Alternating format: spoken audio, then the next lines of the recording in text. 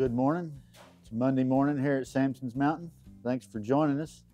Today we have a deer here that's damaged his nose, so I'm going to show you how I repair a nose pad on a whitetail deer.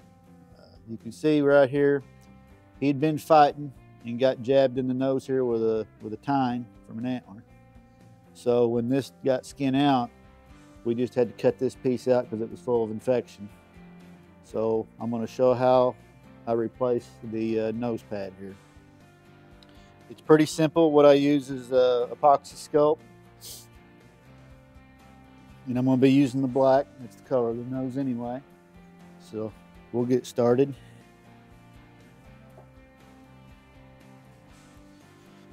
It's a two-part epoxy. I'm going to be mixing this up right here. Doesn't take a whole lot. We'll also be using the safety solvent to smooth this out.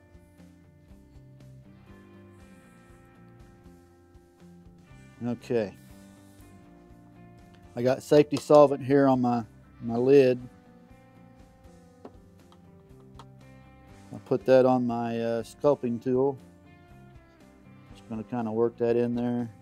I'm going to fill in all that was missing there.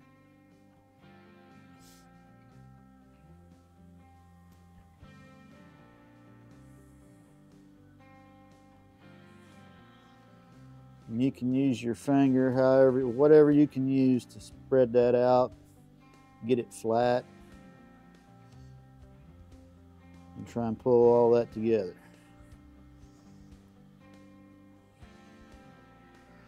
Luckily, this nose pad wasn't damaged bad enough to where it went over into the hair. It was just in the nose pad. If it would have went into the hair and we had to have cut some skin out over here, then I might have had to use my flocking tool to replace some hair. We're just doing the nose pads, so this will be an easy one.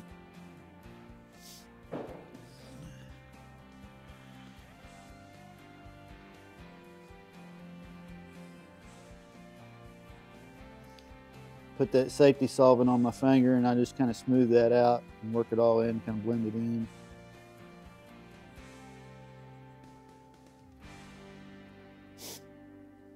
Okay. Now he's also missing a little bit of his bottom lip here, so I'm going to rebuild that.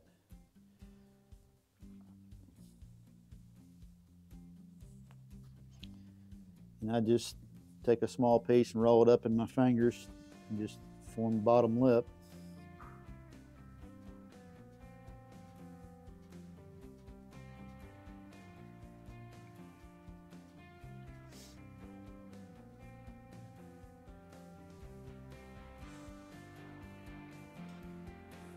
Now on the bottom lip, I'll just take a pin and put in the little lines to give that a little detail. Now on this nose, you can see all the little indentions around the dimples here, all the little grooves. So I'm going to take my pin and I'm just going to kind of connect all this together and make my own little grooves.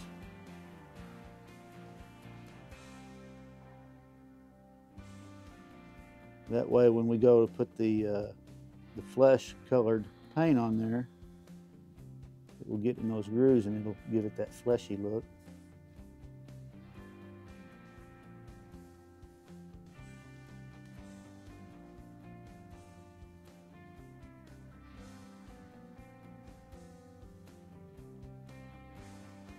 And there's easier ways we could have done this. We could have ordered just a whole new nose pad and reinstalled that, but we're going to do it the creative way. So now I've got that worked in. I'm going to go over it with the flesh colored paint. I'll be using dusty pink on this.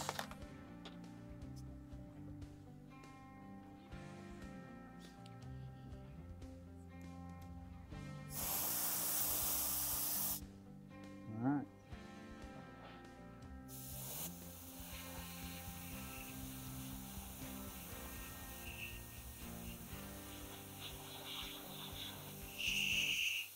Normally I would let that epoxy sculpt set up. It takes it about an hour or so, hour and a half. But since we don't have that much time, we're going to go ahead and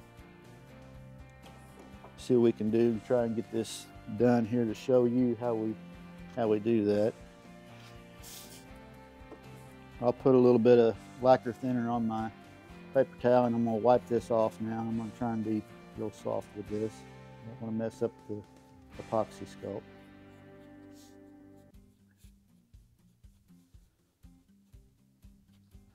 That'll give that bottom part of the nose pad there that fleshy look. So now I'm going to come in with some nose pad gray and give that nose color back in it. I like to come in at an angle. That way I don't put the gray down in the grooves of that nose. That way the flesh tone will show through.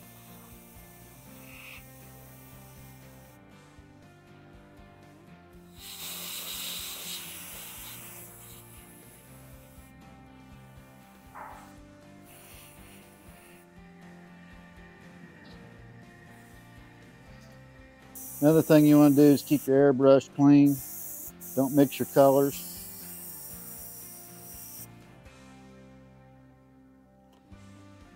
Okay, now we've got the nose pad painted.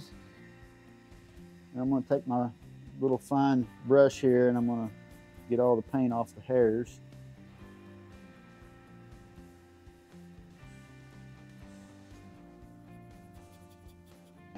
And we still haven't done the nostrils on this deer either. We haven't put the pink epoxy sculpt in there and done that. We're just doing the nose pad today. Now, I'm going to use the Mod Podge. We're going to paint over that nose pad now and seal it up. This is what you'll see mainly in your stores, like Hobby Lobby, places like that, your craft stores. This is the main kind they carry. All right, now I've got that painted on there. We're going to let that dry, and then we'll come back and put the beads on the nose pad, and then we'll paint it, and it'll be finished. So everything's dry. Now we're going to put the beads on the nose. Turn them upside down here.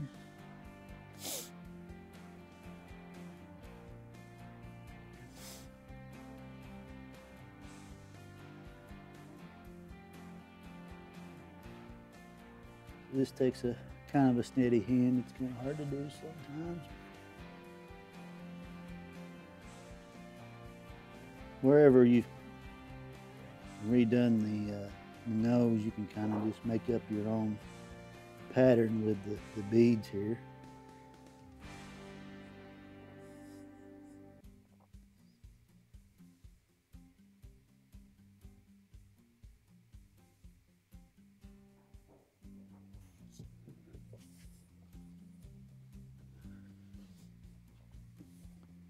Same thing, it's Mod Podge. It takes a little bit to dry, but Mod Podge is a little bit thicker than Elmer's glue. That makes it easier to make these little beads on here and make them stand up. If it was Elmer's glue, it'd just run down.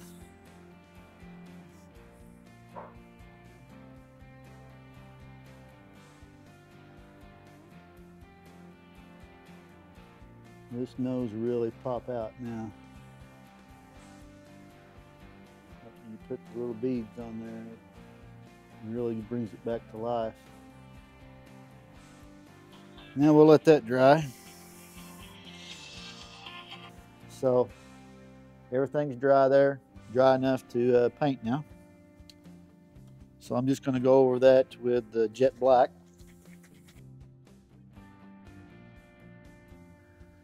Same way I did the first time, I'm going to come in at an angle. I just want to hit the outside of that nose. Hit those beads that we put on there. Just kind of fade it in.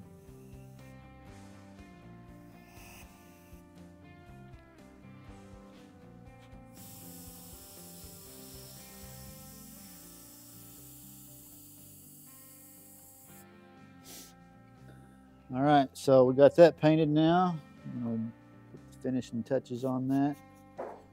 Brush off the hairs. And that's a whole lot better nose than what he had to start with. So that's pretty much how I repair a nose pad. That was an easy one. So I'm gonna go in now and I'm gonna finish up the nostrils. And but that's the main way we do that. We just use the epoxy sculpt. If it's too bad of a tear, if it goes into the hairs, then what I would have to do is use my Static King, the flocking tool with the hair, replace the hairs, and then I would come through and airbrush those hairs the same color as, you know, the color they're supposed to be, the white and the brown, and just kind of blend it all in. But this deer is close to being done now. I'm going to go in and finish that up later. But that's the basics on how we would repair a nose pad. So I appreciate you tuning in. If you decide you want to come and shoot a big whitetail at Sampson's Mountain, just give us a call at 618-771-3992. Thanks.